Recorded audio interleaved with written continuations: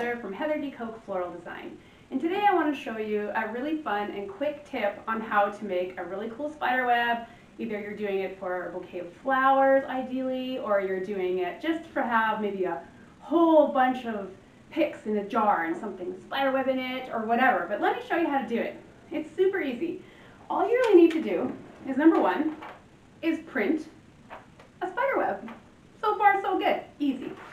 Number two, take a glass of some variety, I'm using a square container, and just tape that on the inside of the container, okay?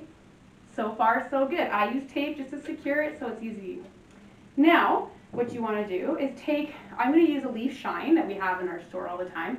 You could use Pam, right, if you're doing this at home, and just spray down your container a little bit. Just, it'll help later on when we peel it off, because we're just going to take our glue gun and trace all the way down and make our spider web. Just follow the lines of the web you're currently doing. It only takes a few minutes, and after you finish it all up, I'm going to use some glue here, hang on, there you go. After you finish it, you can either just place it in your fridge or be patient, which I'm not, and you can just wait for it to cool. And once it's cool, you just peel it off. Easy, easy, lemon squeezy. So as you can see, it goes really fast. I won't do the whole thing for you because I think you get the point. So once this dries, again, because you sprayed it with Pam, it's not going to stick really hard to the glass. You just peel it off. Then what you can do is take your spray. If you have a spray, you can get that from a florist or Michael's or wherever you shop.